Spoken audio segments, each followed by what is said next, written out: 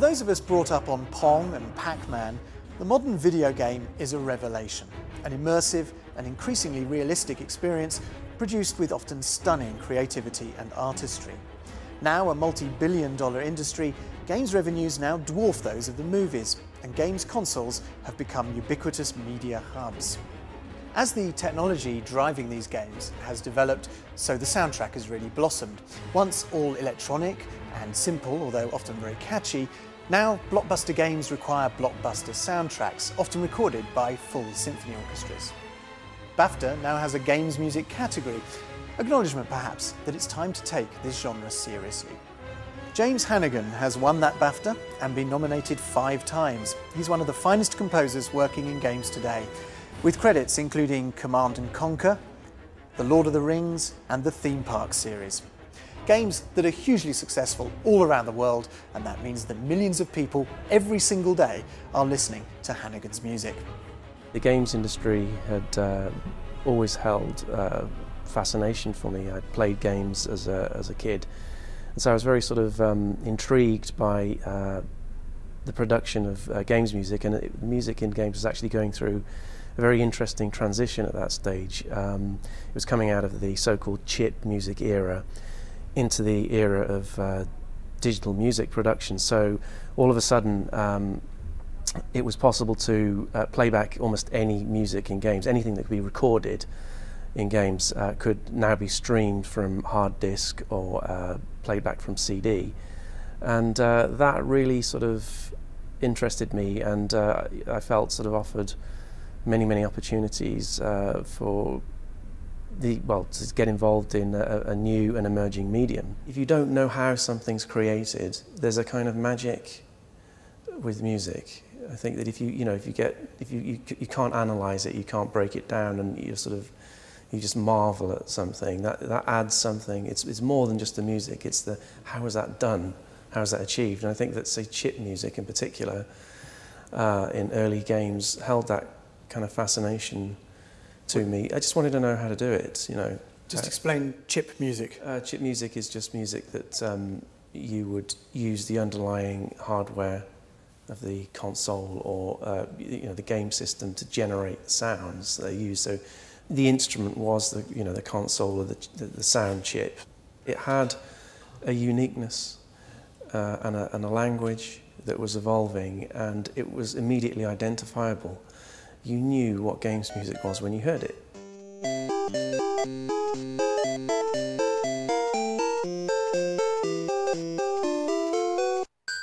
I sent a tape, a cassette tape, to EA, and they offered me a job, and I took it because it just felt like a really good opportunity. And even though, as I say, it wasn't really particularly well respected, I think I could see that where it was heading and where it still is going. You know, I've got great faith in it. I want to bring in Theme Park World because it's a game, for those of you who don't know, where you create your own theme park. But music-wise, this is an interesting one, even though it's a fairly early example of how you change the music to suit the event that you're seeing. Yeah, I mean, I think that, again, when you show linear clips of old games, generally they don't impress. I mean, I've got to say that, because they're there to be played and not to be viewed.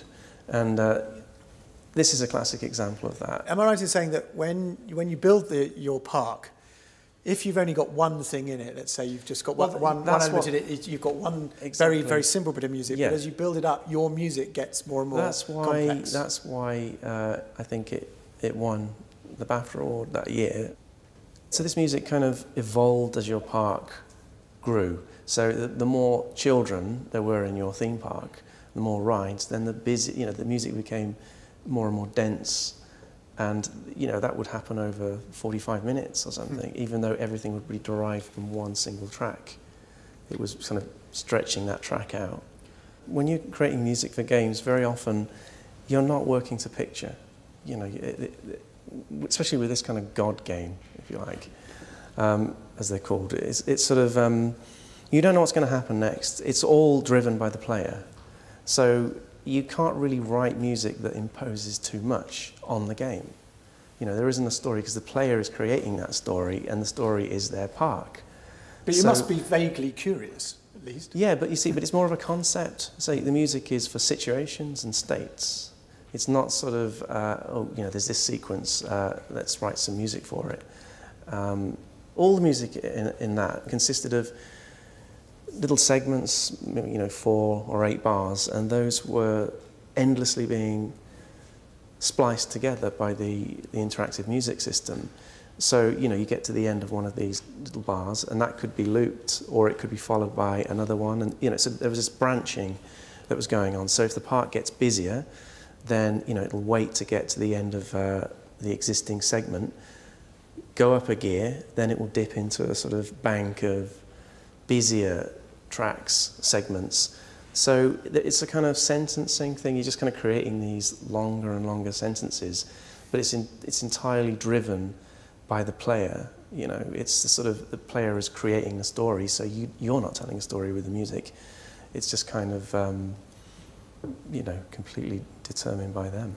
The thing that I've always wanted to do, but haven't always been successful in doing, is trying to add a dimension to the games with music, because, as I say, there's sometimes very little to work with.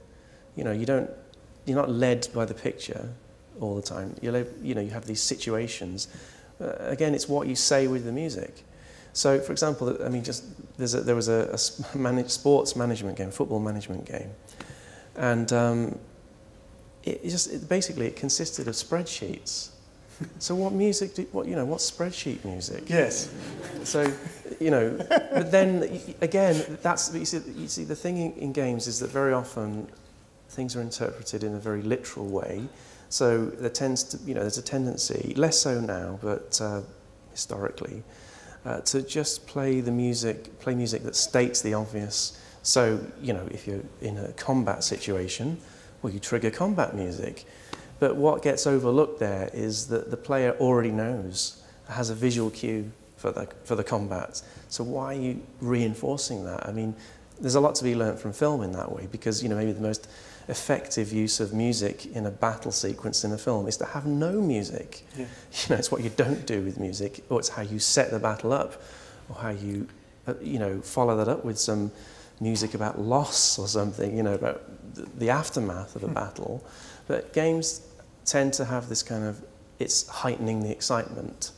So I think that kind of won over for a while. But then in the case of the spreadsheet game, we sort of thought, well, it was a football game, so try and add some passion. We had this kind of operatic music in there that really sort of worked against the visuals, but it gave you this sense that it was about football and the passion of football. So it was the Nessun Dorma thing from yeah, Italian exactly. 90. It was about, you know, wanting to win and things like that, but even though you're looking at the spreadsheet, but then you wouldn't, you know, it's just the kind of thing that doesn't happen very often, I find, in games. I'd like to move on to Republic, the Revolution, for a number of reasons. One is stylistically. This is well, perhaps you can tell us what it is, well, but it obviously the subject matter dictates the way in which you approach the music. Yeah, I mean, this was quite hyped at the time because it was, again, a kind of strategy game where you had this view of a city, and it was a sort of political simulation. It's sort of, you controlled this person who was trying to rise to power in a fictional East European state. So you were just trying to go around recruiting people and getting people on your side and campaigning and things like that. So it had this kind of a sort of regional flavour to it. But it had quite an advanced interactive music system that combined a number of these techniques, you know, the sort of horizontal splice, you know, shuffling these segments, but it also had kind of vertical interactive music as well, where sort of different stems, layers of music were sort of shuffled as well. So they all had to be kind of compatible with one another. So you know, you don't know what, when you're writing these, you have to think about whether they're compatible with every other layer, and it's a bit of a nightmare. But it was interesting.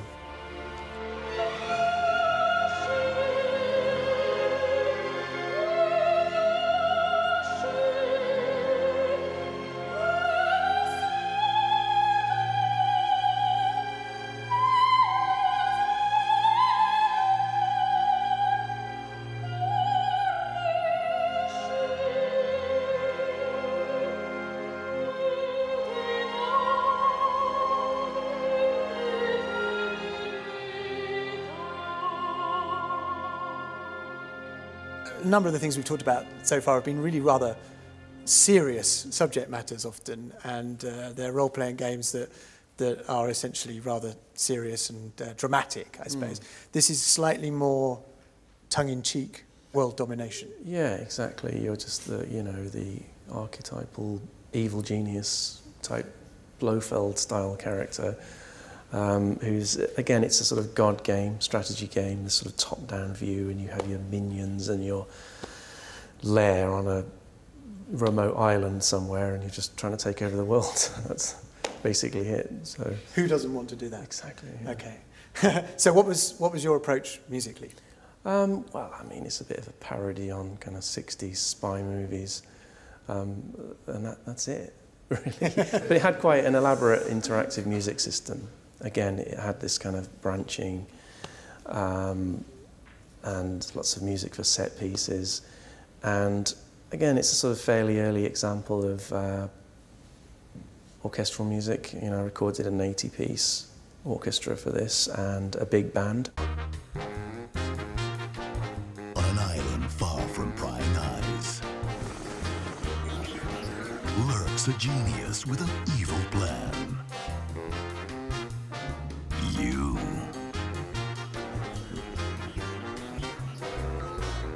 Build your evil base.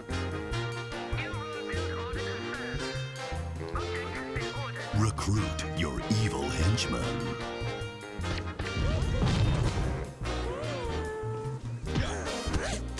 When a consumer, like myself, has a PlayStation 2 and then moves to a PlayStation 3, the quality, obviously, of the picture is obviously a lot better and more advanced.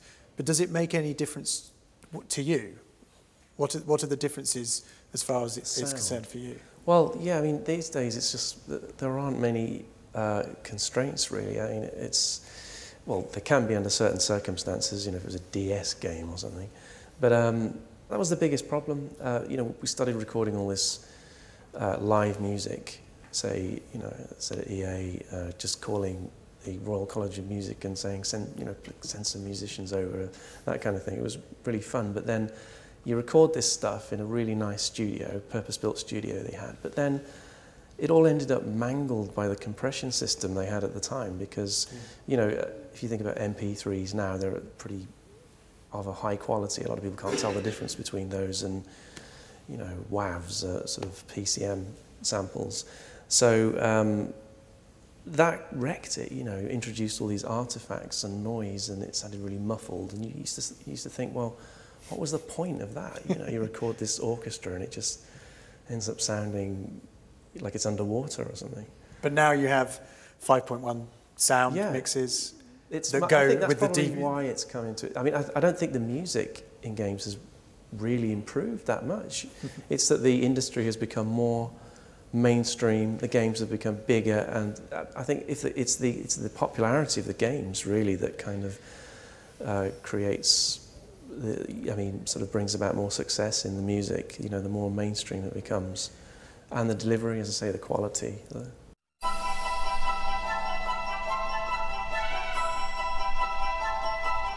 Movie tie-ins are tricky in the sense that the films are generally king. So, you know, everything is not necessarily derived from the films, but it's important to sort of maintain the look and feel and sound of those properties, if you like. Simply to have the game world and the games identifiably connected with those franchises. I think that's the hardest thing, because you know that whatever music you write is going to be in the shadow of the film music, and that's, you know, that can be slightly upsetting, because you know, there is a perception that the music in those games is actually derived from the film music, but for various legal reasons that's rarely the case. Music is nearly always original. It may be within the same stylistic framework, but it's generally new music, unless a specific piece of music has been licensed from the film. You know, maybe occasionally an actual recording will be used. At other times, maybe just a particular composition. So, in the case of Harry Potter, there's a reference to, occasional reference to John Williams' Hedwig's theme, but that actually forms a very, very small part of the writing. Each company, each developer and publisher has its own culture.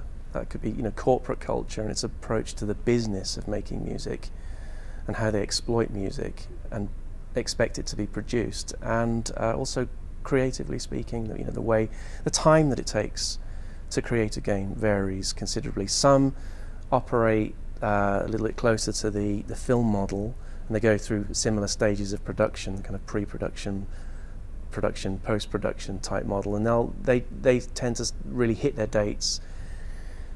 Set aside 3 months for the music, we'll get it done in that time, end of story, it comes out. That's very much like the sort of film industry model, I think. But other games companies really take their time over the development of games. It's a very almost experimental, kind of iterative process where they develop these games over a very, very long period of time. They endlessly replace content, and that's slightly harder if you're an outsider, to that particular company, because you're expected to you can be expected to work on a game for, upwards of a year or two. So in that sense, it can be quite difficult to manage the flow of work, because you never really know when music's going to be needed, how much, and you're expected to be on call no matter what. So it varies wildly company to company. We've got to this point now where a lot of composers really are wanting to get into games too. And I'm bound to ask you, as someone who's been doing this for a long while now, what advice would you give to anyone who's here who might be interested in becoming a games composer? How do they do it? What should they be ready for? I wish I had an answer. No, I think it's probably the same way as anyone would find involvement in the film industry or TV industry. I think you should link yourself to people who are starting out in that industry, rather than just sort of, I don't know. In the film industry, it's very difficult to start at the top of something, isn't it? And most relationships in films start in film school. You'll have a director at a film school use a composer who's at the film school, and then they'll go on and develop a working relationship. And it's like that in the film industry. Partnerships, some extreme examples like Spielberg and Williams and Hitchcock and Bernard Herrmann, and they go on and on working together. So I think it's like that. It's all about relationships. I don't think it's just about the music. It's not about having a great reel, or that's part of it. But I think that wouldn't, probably networking is a key part of it, unfortunately. Primarily, you need to be easy to work with, easy to get on with. That's a key part of it. And I think you need to work to a brief. You need to be able to write the music that's actually required for the game you're working on. It's not a case of imposing your favourite music on a game, regardless of whether it's appropriate. So stylistic appropriateness, as in film and TV, is very significant. So I think you need to be able to move into new territory all the time and research music and develop your technique and expand your capabilities all the time, and essentially be able to go from the very earliest, oversee the development of music from the very earliest stages of composition right through to the final production. A lot of the big games companies have music executives, don't they? People who are in charge of the music. There are very few risks taken now. So I think it is hard. I don't think you'd be able to leap into a big franchise or something, an existing, big budget game, having done nothing before, even if you're capable of doing it, simply because it's just seen as a risk. So, but it doesn't mean that there isn't a way in. As I say, I think it's a little bit like, instead of going to a big music publisher, go to an up-and-coming band. If you want to, become one of the band, and then hope that you get signed. And it's the same with the games industry. You get small developers and startups. Get in with those people, and then be part of their journey. The one question I've left almost to last is, can you play all these games? No. Not really. I suppose you don't have to, I think you should try. but do you try? Yeah, I do like games. So, yeah, I do. I mean, I understand them. It's just But some of them are quite hard. exactly. Yes. It's time, isn't it? Yes. Yeah. You're too busy writing the music for the next one to enjoy playing the previous one. Is that right? Yeah. Although I do set aside time to play through. You know, there are some games that I really want to get to grips with. You know, I like action-adventure games, sort of more sort of linear games. And these sort of endless world things, yeah, I just don't, you know, I can't get into those sort of RTS things, and you just play them forever. I like there to be a beginning and a middle and an end, I think. The market is growing all the time in many areas. There's the sort of blockbuster end of it. There's the equivalent of the sort of film industry's independent sector. That's emerging. So there are so many outlets for music and for creativity in general when it comes to the games medium that I think it has a very, very bright future. It can only grow in significance.